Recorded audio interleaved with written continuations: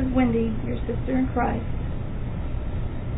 Hello to all my brothers and sisters in Christ out there. I have an update on the past few months that King Yeshua has been working in my life. That first, all praise, power, glory, honor to you, my glorious God, the Holy Father, the Holy Son, and the Holy Spirit. Amen and amen. So I have this typed up. I'm going to be looking down a lot. And I want to thank you for everyone who has contributed to his ministry. And I'm still learning more things about his ministry, as you will hear in this message. So as I started recording different bits of information and putting them all together as huge confirmations from King Yeshua, I also began writing about the last few months of how King Yeshua continues to be, has been, and always will be my commander, director, companion, best friend, bridegroom of my life. For I have surrendered all to him forever, and I am ever so happy that my God is perfect in every way. God, who is the glorious Holy Father, the glorious Holy Son, and the glorious Holy Spirit, and that God holds my life in his everlasting hand. As I was writing yesterday, it finally dawned on me, yesterday meaning June 24th, I have been trying to get this video out for quite a while, and I have been using my phone, but I ran out of memory. So as I was grappling with that, King Yeshua had me go out and get a rather inexpensive video camera. So that's what I'm using now. So hopefully I can get this message out now. So as I was saying, as I was writing yesterday, it finally dawned on me that he wanted me to write this, and that he was telling me to post it afterwards. So I will give details of what he has been doing in my life. I have had much difficulty, as I explained. I typed this out last night, uploading this video, as my phone has now run out of memory. I tried each time to record on it, but it would stop due to no more memory. King Yeshua told me last night that he wanted me to get a non-expensive video camera and a laptop, for my laptop does not work correctly on the internet. That this is for the ministry he has called me to, so this is why I have been using my phone. I am finding out that this ministry will be composed of many parts, as it seems. He has written a word for me to post, and I will post it as a separate video. On February 23rd, 2015, you'll have to bear with me because I do not see my toolbar. There it is. He began to give me the messages that you have seen posted on the YouTube and the Facebook site. And about what is going to be taking place very soon, as the end of his era is here. After he finished giving me those messages, he wanted me to write my testimony, which is I'm sorry, I can't even read my typing, which is what he had me put on the YouTube site, because it was too large to put on Facebook. Well, very soon after that, King Yeshua began to give me personal messages for other people at my work. Sometime during this, King Yeshua began giving me the scripture, Matthew 10:16. Behold, I send you forth as sheep in the midst of wolves. Be ye therefore wise as serpents and harmless as doves. It is extremely hard to just walk up to someone and tell them, I have a message from the Lord Jesus for you, especially in the workplace. But that is what he wanted me to do, so I delivered each message. He told me that he has highly anointed me and that he has ordained me as a messenger and prophetess. He also told me that I have a mantle, which is 1 Peter 4:17, For the time has come that judgment must begin at the house of God. And if it first begin at us, what shall the end be of them that obey not the gospel of God? I kind of knew what mantle meant, but I looked it up to see clearly what he was saying to me. A mantle is a spiritual anointing and authority. All praises to King Yeshua's holy and righteous name. He had told me that I must read each message to the individual person, and not to just hand them the message. All listened but one. Some were really excited and wanted to hear his message, and I'm not sure what the others were thinking. Only God knows people's hearts. Sometime during these messages, he had also given me another message to take to the church I used to go to. I will not disclose the name of the church or the contents of the message, but I can tell you that they deny the movement of the Holy Spirit and his spiritual gifts for edification of the church. I was to deliver that message to the pastor of the church and let him decide if he would let me give the message to the congregation.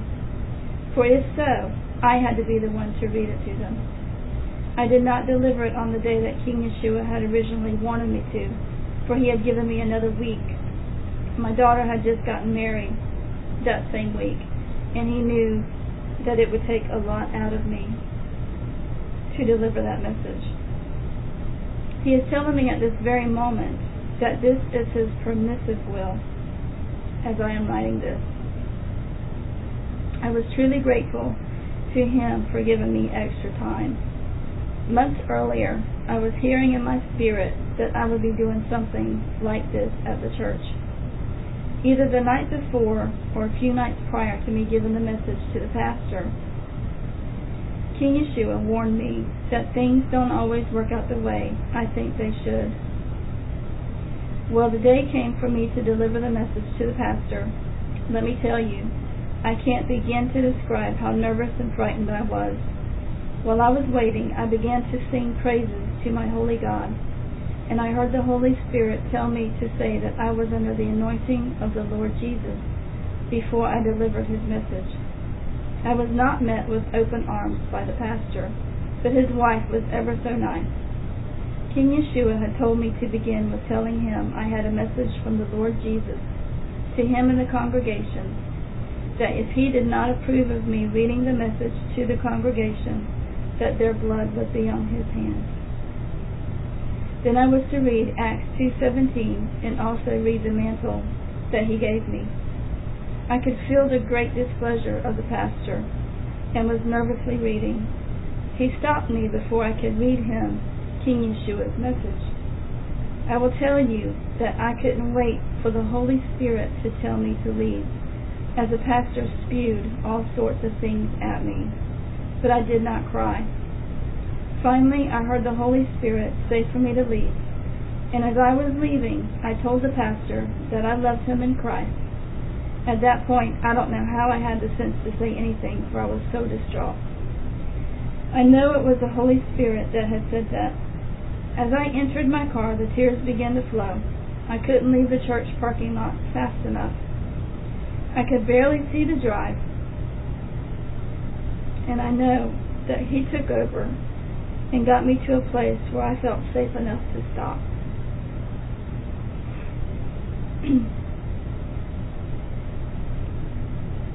He began to break down the words that the pastor was saying to me,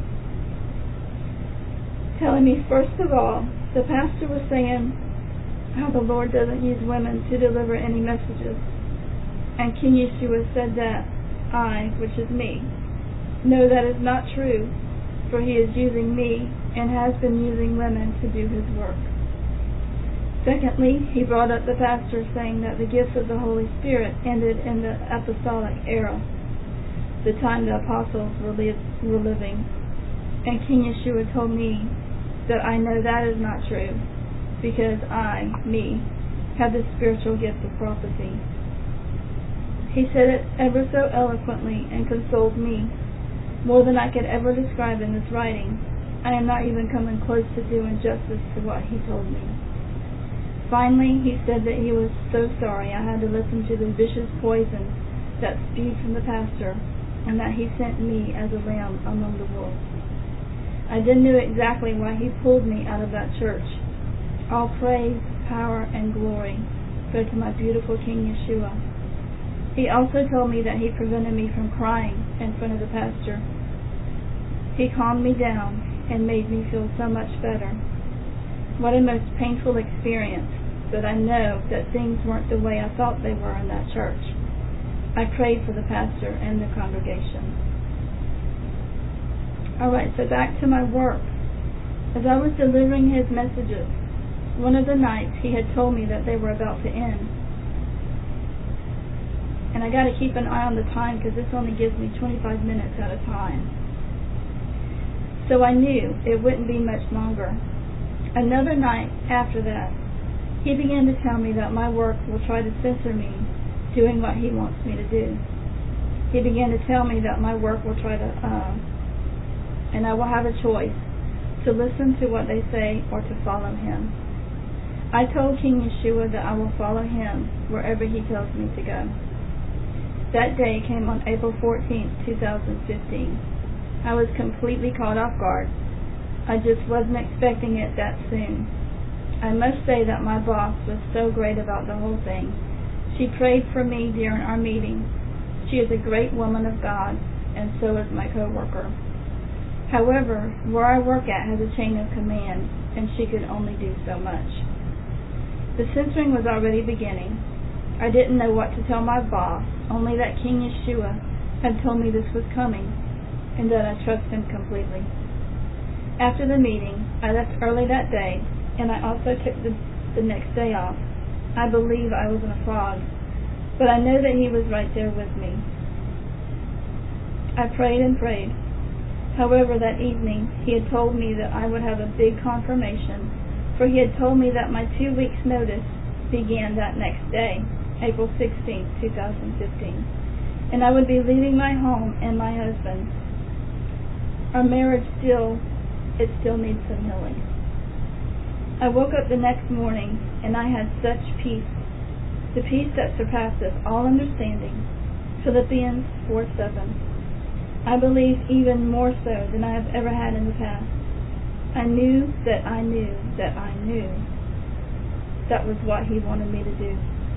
So that morning, I had another meeting with my wonderful boss, and I told her what was going on, that I didn't know all the pieces, as he would only give me little bits of information at a time, but that I was to give my 2 weeks' notice effective that day. Well, during my 2 weeks, he kept giving me some more information each night. I found out that he was sending me to my mother's house. I need to back up. During the time he gave me the message to the church, he told me to look up where Rick Warren lived at. I had no idea, so I looked up where the church is, and it is in California. At that point, he said that I would be delivering more messages to more churches across America. I'm not sure of exactly when after this, but he began to give me visions of him sitting on the driver's side of an RV camper, waving to me out the window. So I had originally thought that I would get the camper where I lived at and leave from there. He told me exactly when and what to tell Donald, my husband, to tell my daughters, and to tell my mother. He told me to only take my personals and my clothes, and to leave everything else.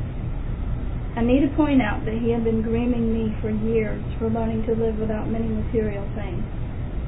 It was all very fast, like another whirlwind. I had to have lots of faith. That is how he was dealing with me.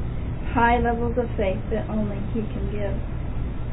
During the 2 weeks, I was given much confirmation from people that the Lord sent to me. I had received an email from one of my co-workers that was like an e-card. This person did not know that I was leaving. It had in it the scripture that no weapon formed against thee shall prosper. Isaiah 54:17. I was amazed and praised him, the one who created me and everyone else. One of my last days there, he sent a co-worker of mine who was a great man of God, and he told of a story of a missionary woman, a great story of faith. After he told me the story, he began giving me some scripture that had helped him in the past, one of which is the one that I had been saying to the Lord quite frequently then, and also that King Yeshua kept telling me. However, as my coworker was telling me, Romans 8:31, what shall we then say to these things? If God be for us, who can be against us? My coworker began to say the scripture, and the second or the third time that he said it, something happened. And he looked at me ever so sternly, and leaned forward in his chair, and looked at me in the eyes, and said, if God be for you, who can be against you? I had goosebumps, because for I felt King Yeshua's fierceness of his words coming through my coworker, and I also felt his eyes looking at me. My coworker didn't exist at that moment. That was quite a powerful moment, and one I had never felt before. A day or so before this, I was crying. I was crying terribly and asking God for help, and all of a sudden I heard my email come through. So I looked at it, and it was a scriptural site, and I opened it up, and it had Hebrews 11 written in it. I knew what chapter that was, the chapter of faith. I praise the great Lord Almighty for helping me in my waning faith. I also had another coworker who was another great man of God, who I had planned on seeing before I left, but hadn't as of that time. However, he came down, and someone had told him I was leaving, and I said I would be down to his office as soon as I could. When I got down there, the minute I mentioned prophecy ministry, he turned to the side of his computer and picked up a CD, and said he knew that once I said prophecy, he knew that CD was for me. It was him preaching a sermon a few weeks prior to that, saying, all in, I will not turn back. I couldn't believe my eyes when I read the title of it. I listened to it on the way home that day, and boy did it ever speak to me. It was as if it was solely made for me. Thank you, and praise my wonderful and mighty God. He leaves me speechless. He is so great. And at this time, I'm going to stop this video and start another one, because I'm not sure what this camera is going to do. I love you all in Christ. Thank you for listening.